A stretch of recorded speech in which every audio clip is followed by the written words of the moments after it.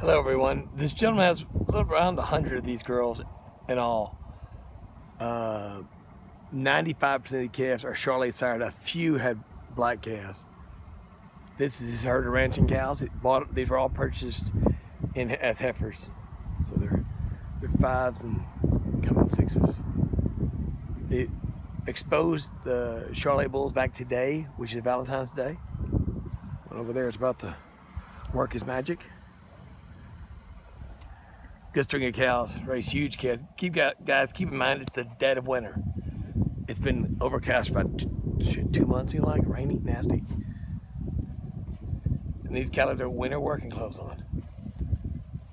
Again, there's 3 pastures of these groups of cattle. They're basically just divided according to pasture space, not even quality-wise. Has good M6 Charolais bulls. Cleveland, Texas, M6. Cleveland, I think.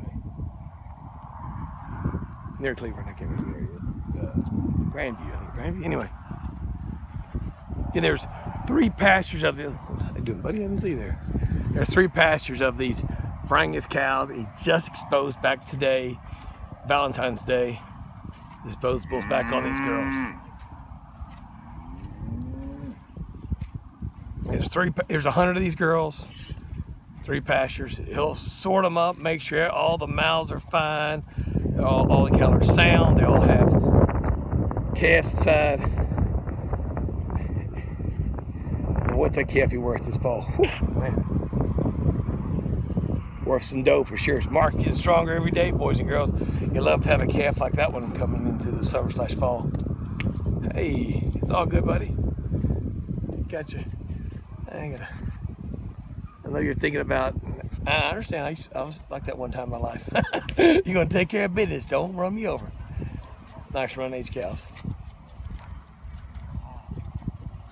M6 Charolais bulls and Brangus cows.